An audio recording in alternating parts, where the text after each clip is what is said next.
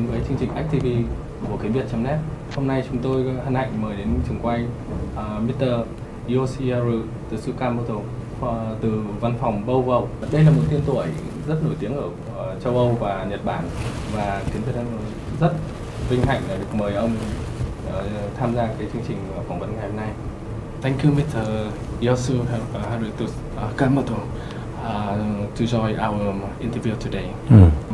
We are very happy to invite you to our interview, and we would like to have a chance to talk with you and to have a chance to got your sharing about your life, your work in this interview. And do you want to talk to Kiến Việt audience to say something to Kiến Việt audience? Audience? Yeah.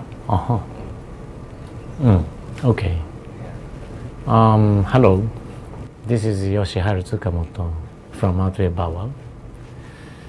And I'm from Tokyo. I'm based in Tokyo and teaching at the Tokyo Institute of Technology. This is first time for me to visit Vietnam in my life. So, and then I just arrived at Hanoi, so please don't ask me about Hanoi. Yeah, okay. The detail. Okay, this is our first question. The name of your atelier is Bow Wow. So, what does it mean?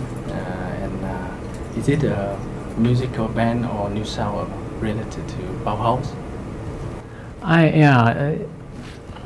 I knew there are several similar sound, a name as a sound, and of course Bauhaus was something we recognized from the beginning. But actually, we just simply called us Atelier Bow Wow since we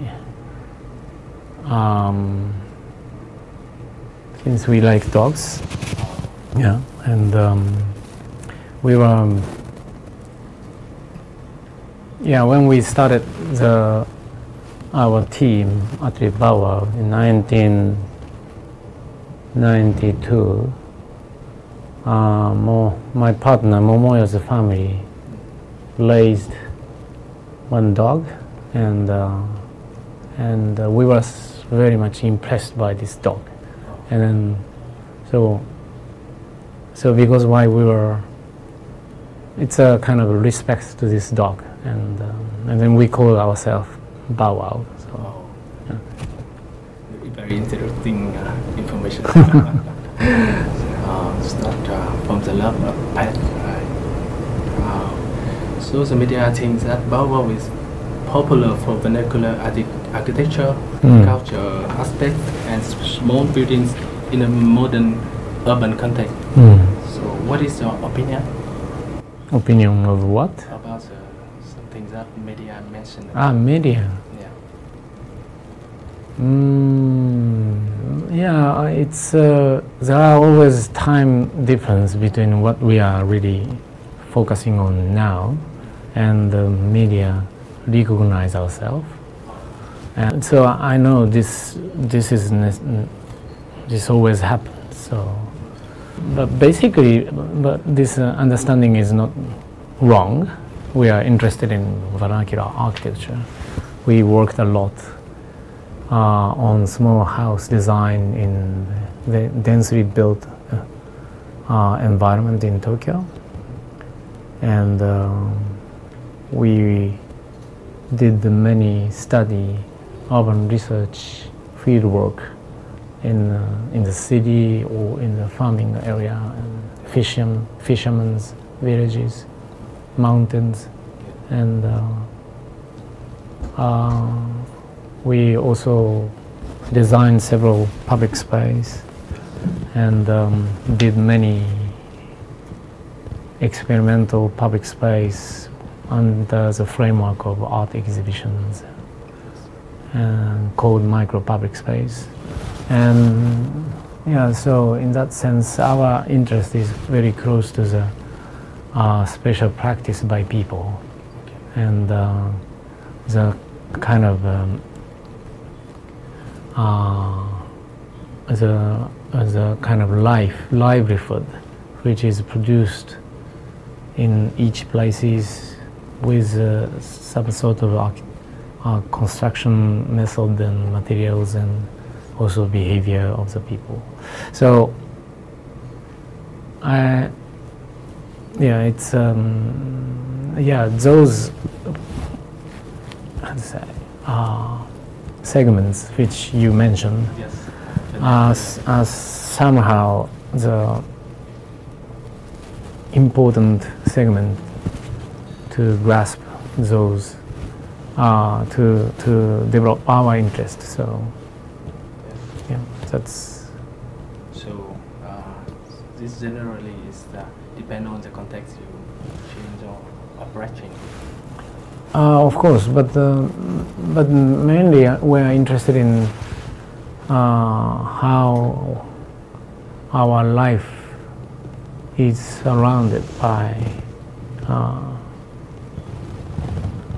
many, how to say, surrounded by different type of network, and some networks are still quite close to the almost ethnographical network, but this and then other aspects other parts are connected with more industrialized society network. But actually we are living in a quite hybrid conditions in that sense, and then the main question is where we are and what we are doing and how we are living, in which kind of living, in which kind of livelihood we are living in, and so architecture is quite important means to think about and to intervene or reframing or the quality of livelihood, ecology of livelihood, and so our interest is to dedicate redefining the ecology of livelihood today. Yeah. And Bow Wow has been with the concept of pet architecture, behaviorology, micro-public space, illness, thing transformation. So what is the most interesting topic between these things? Oh, as I mentioned, all those are quite important segments to execute certain studies or kind of design practice, or developing the architectural thoughts. And so it's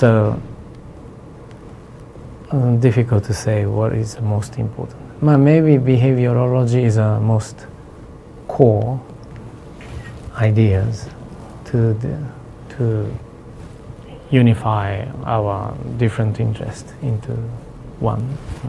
Can you explain more about behaviorology? Behavior can be the central knowledge about the relationship among human life, nature, and built environment. Behaviorology is our concept, our philosophy about architecture, about city, about public space. So everything what we work, and at the same time it's quite useful method to investigate our livelihood, ecology of livelihood, and basically in architecture design there are three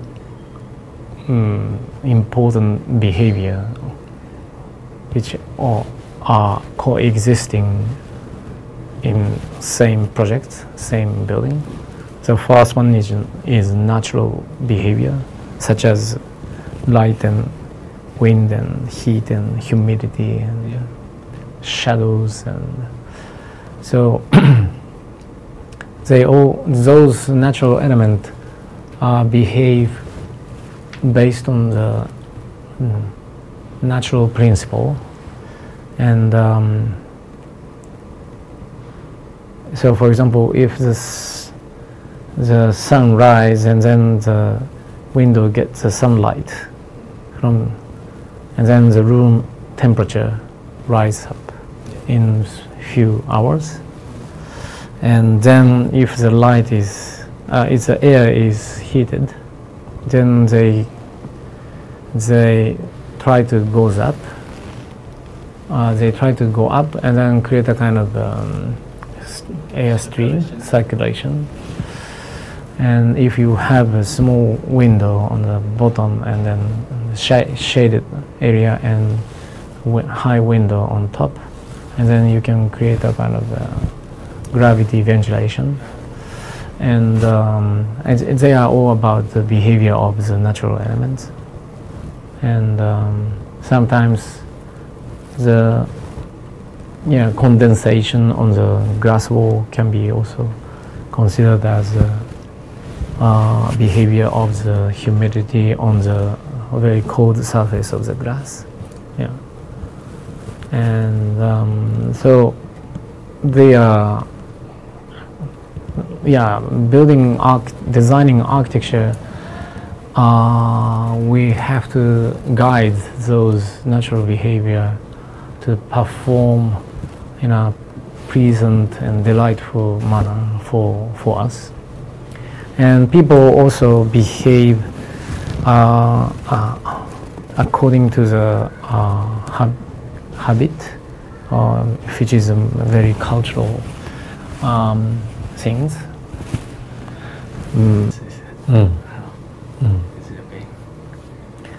Yeah, so if you know behaviorology, or if you apply the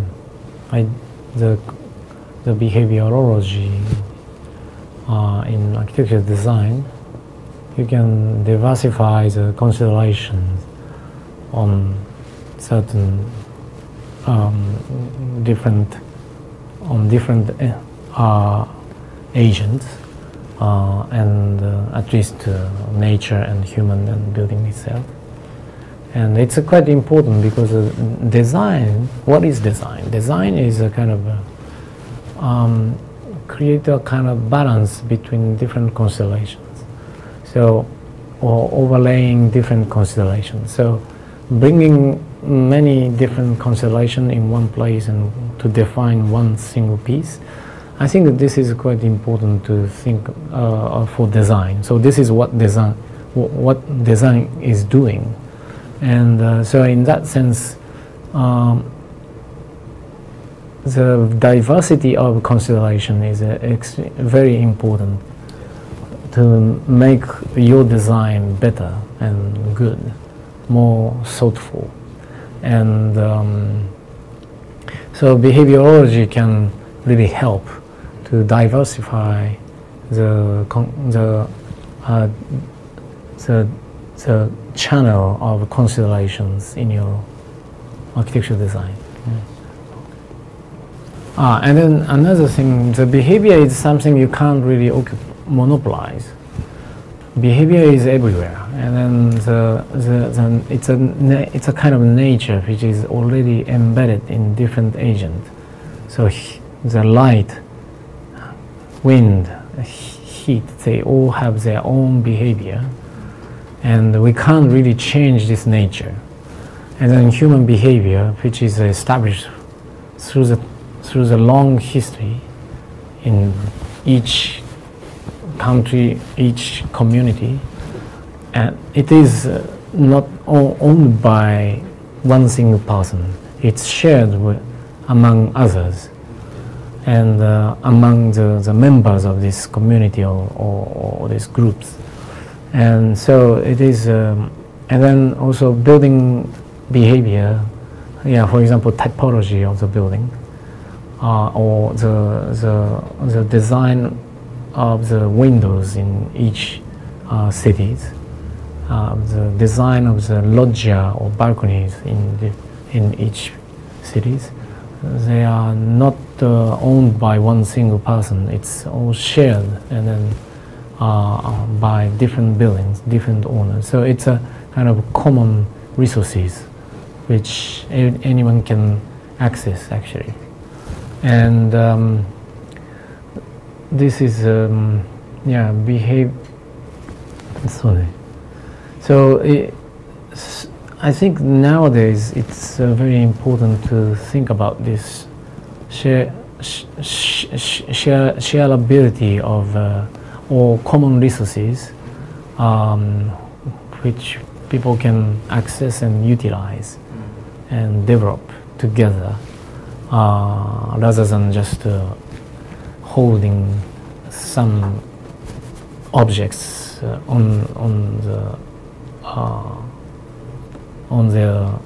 on each one's dispositions. Yeah. And what is that? Yeah, behavior. And then behavior is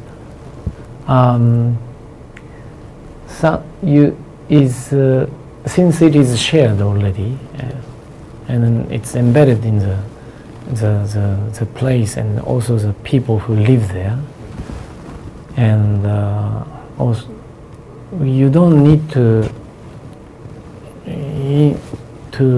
bring totally new things. You can start from working with those resources, and I think it's quite important to make a liaison, connection between today and past, and today and future. Yeah, it's a kind of relay.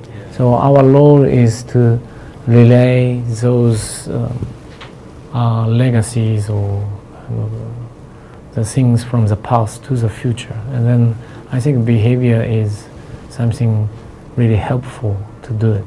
Yeah. So you made me think about the bad architecture theory from the book. Because last time when I read it, I see that you do research on Tokyo urban context, and you found some rule, found some kind of I see the continuous between the behaviorology and the previous theory. Of course, the architecture is a kind of phenomena which you can observe in Tokyo. It's extremely tiny buildings, which is produced by the transformation of the city, like enlargement of the street, cut the front part of the property and then leave tiny property in front of the other building, or the enlargement of the crossing create an extremely tiny triangle corner, or intervention of a new road into old street pattern create a kind of a triangular shape buildings by this shift, or the shift of the angle of the street, and also the encounter of the street which wants to become perpendicular, and the train tracks or rivers which wants to curve, always produce leftover space between two geometry. And those leftover space we call gap space are fully utilized by specific use which fits to that kind of size, and then it's very funny. It always has funny shape and very, how to say, friendly, because it's extremely tiny, and then you can really see how the user customize that kind of building by their necessity, needs, and so it's still building, but very close to the human body and human activity. And we started pet architecture guidebook, observing pet architecture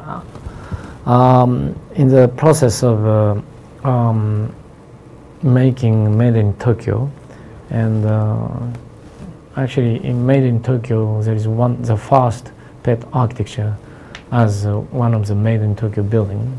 And so, but we found Made in Tokyo is about hybrid building, very strange hybridization of building and civil engineering structures, and or utilization of adjacent environment for certain specific use. And so it's a very hybrid, which go beyond the conventional definition of what is architecture. And but and then within this study research, we found extremely tiny buildings a lot in the city. So we found it could be another framework to investigate the city of Tokyo. And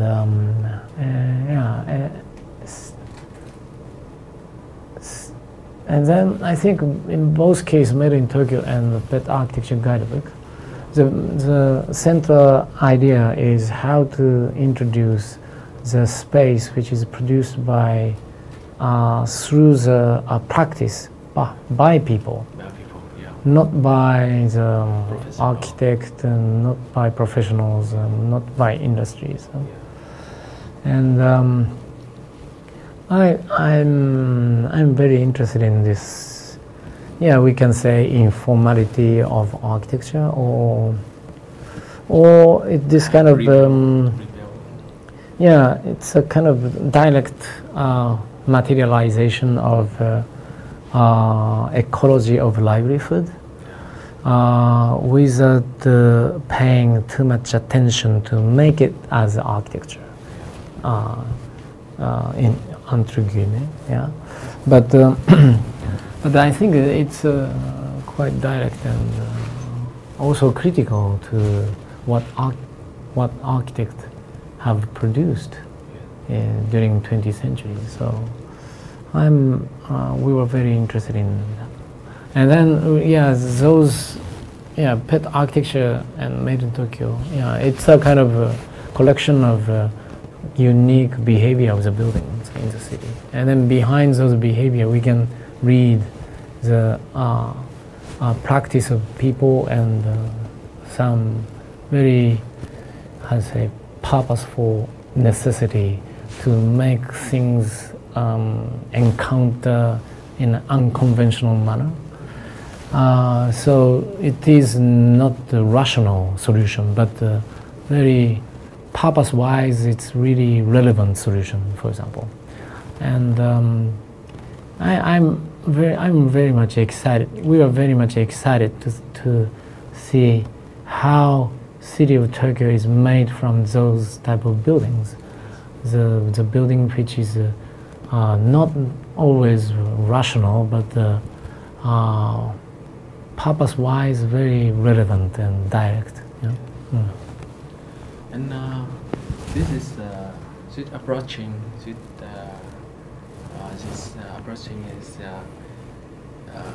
you must follow it in your design, and there are a lot of buildings that you design and build following the behaviorology. And so among your works, which building you want to introduce to Kiến Việt audience? We designed already almost 80-90 buildings, so it's quite difficult to say. Because my intention is we want to know what building is that you, for example, for the beginning, when you apply the theory and you start to experience. No, it's from the beginning. Actually, I didn't have the word behaviorology from the beginning. It started around 2007 or 6. I started use the word behaviorology, and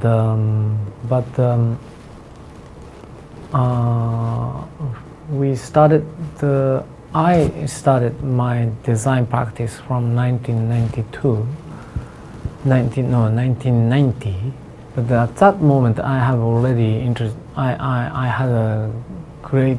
had a strong interest on behavior of things, behavior of human beings, behavior of nature, behavior of buildings, which is architectural language or repetitive architectural language in certain place or typologies. But gradually I realized that behind those interests there is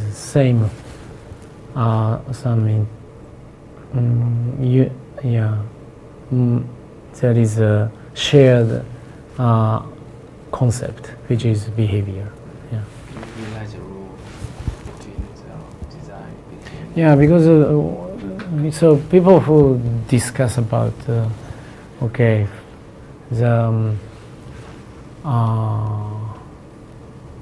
thermal environment of the building, they just talk about how to reduce the CO2 and how to make a window more insulated, how to make roof and wall more perform higher to perform better in terms of thermal performance, and they don't talk about so much about typologies. Typology is more, the interest of typology is how to make a connection between architecture, form of architecture and morphology of the city. And it is quite also important to think about thermal performance, but the people who specialize the building thermal performance, they don't talk about typologies. But people who are interested in typology, they are more interested in urbanism and history of the city, and very different. And also people who discuss program of the building, they discuss a lot about activities of people and etc. etc. But they don't talk so much about typologies and thermal performance. So it's I was interested in all those type of these discussions are quite interesting for me, but I also found that once you start discussing this, you can't discuss this, and then you can't discuss this. So it's, but I think it's not good, because architecture and city is very complex, and it should be more comprehensive and more.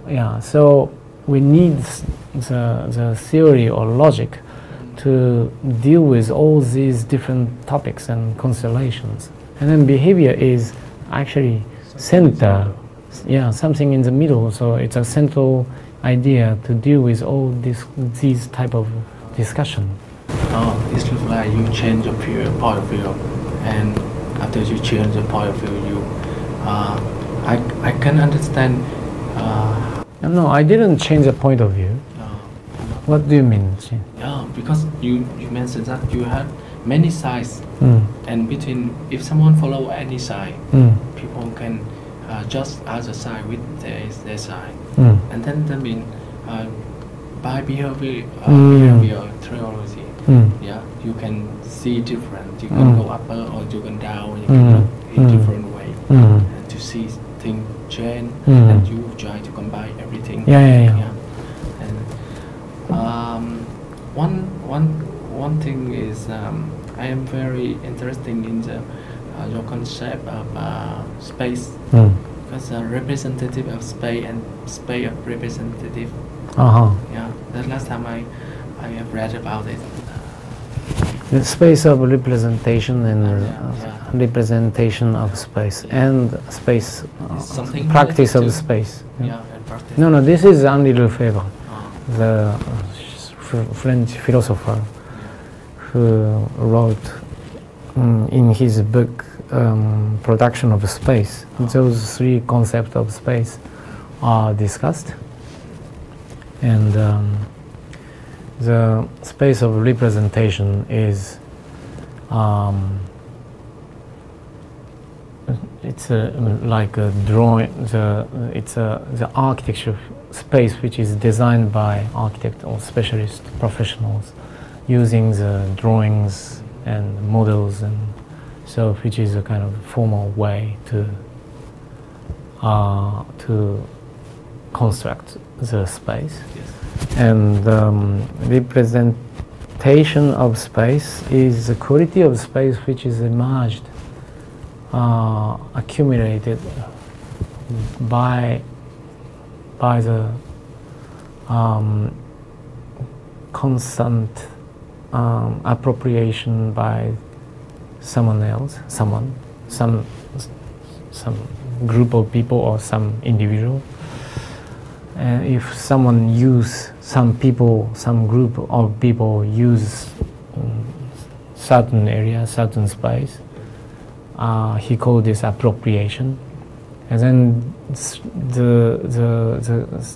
another layer of the quality of space is added on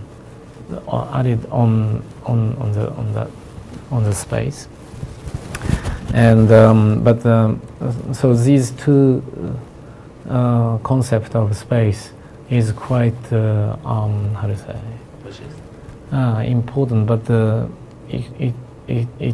it's not necessarily opposite, but since the one which is the people behind it, behind these two different space are quite different.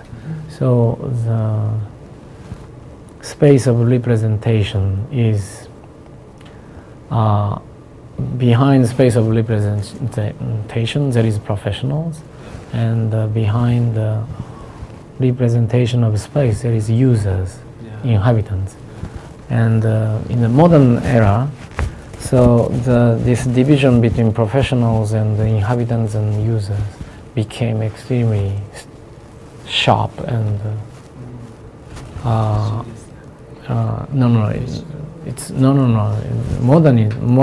modern era really divide the world, the construction into two sides. Yeah, one is the professionals, the other is users or customers or inhabitants. And then since they are categorized as opposed party in the society, so these two concepts always doesn't match, and it appears as a kind of opposed concept. But I think actually it's two sides of the same thing, so it's not necessary to make them opposed. And so in order to resolve this conflict or opposition between these two concepts, Lefebvre established the third concept, which is a practice of space, special practice. And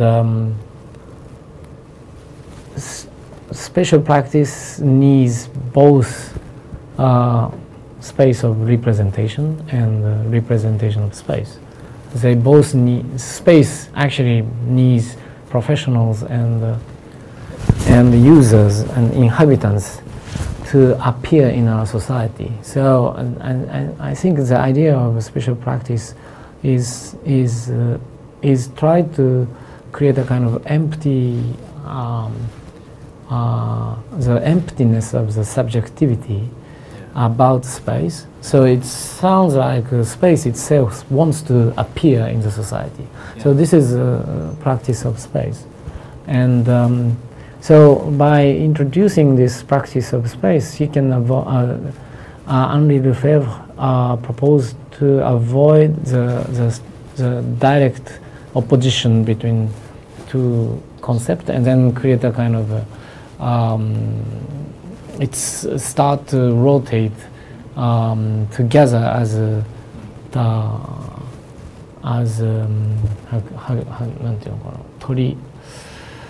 Trillion, I don't know how to say. Yeah, it's the three things together to rotate. Yeah. I don't remember. Okay. Yeah. And trilogy or something. I don't know. Yeah, how to say. Yeah. So the last question. Yeah. So if possible, what would you like to say about your life partner, Miss Momoyo Kashima? It sees the central or connection between you and architecture, life and nature. Maybe once she visited, but we really like to do something for the very this typology of how to say tube house. I don't know. Oh, yeah, tube house. Very unique typology. I saw many today also in Hanoi.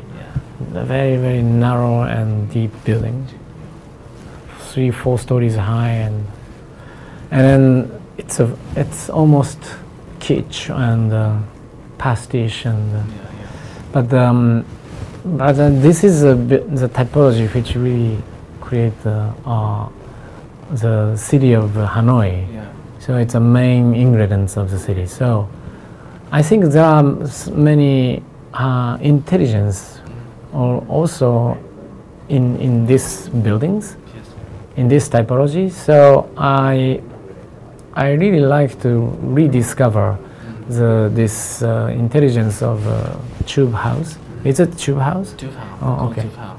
Yeah. Anh vẫn đang quay đúng không? Yeah. Okay. So please call Bow Wow to ask to give us some commission to redesign the tube house. Yeah, I think it's very interesting because because your behavior is from Japan, and maybe when you come to Vietnam, you have commission in Vietnam, and you will find out some different behavior. Yeah. Of course. Yeah, our method is more. We are quite close to the ethnographer or anthropologist. Yeah. Of course we are designer, but the design can be very sharp, very useful means to investigate ethnography and anthropology. And I'm very interested in to utilize architecture to discovering the kind of the intelligence and knowledge of the people from the place. Yeah? Yes. And most of the case, architecture is a kind of container of the intelligence. Another thing is the last thing I want to know is so because you start from your atelier from Japan, right? The name of the atelier, and then you realize you fall in love with the small house. After you do the research made in Tokyo and Japan architecture, and then you develop the behaviorology. And I see that there is a small trait from the beginning until now. Is this? Maybe you'd better to check another book, Commonalities, but it's only available in Japanese. But there are, how to say, it's about public space, and there are investigation.